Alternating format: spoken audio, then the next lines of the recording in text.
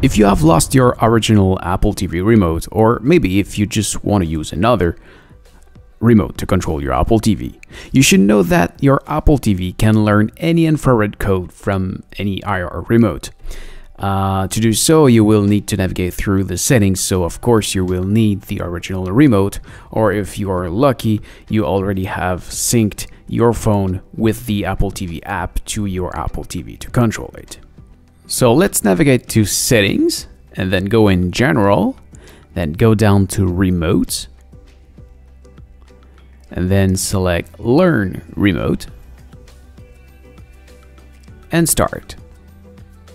Now take the remote that you want to learn to the Apple TV, and just press and hold the upper arrow like they ask. So once you've done it, you can do the down one, the left one. There is just 6 buttons on the Apple TV remote, so it doesn't take much time. Yeah, and finally I hold the menu on my new remote. And now I just have to input the name. You don't have to do it. You can do it if you'd like, but yeah, I'm an organized guy, so let's clear that name.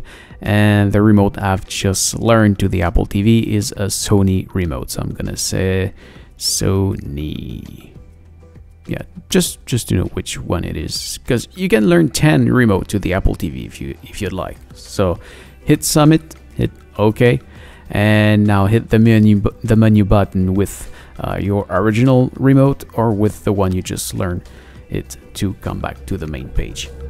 And you're done. So this is it. Thank you for watching. I hope it helps. If yes, please make a thumbs up. If you have any question, please ask in the comment below.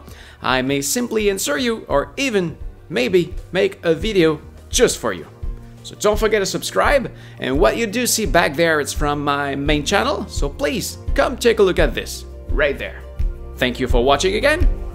See ya!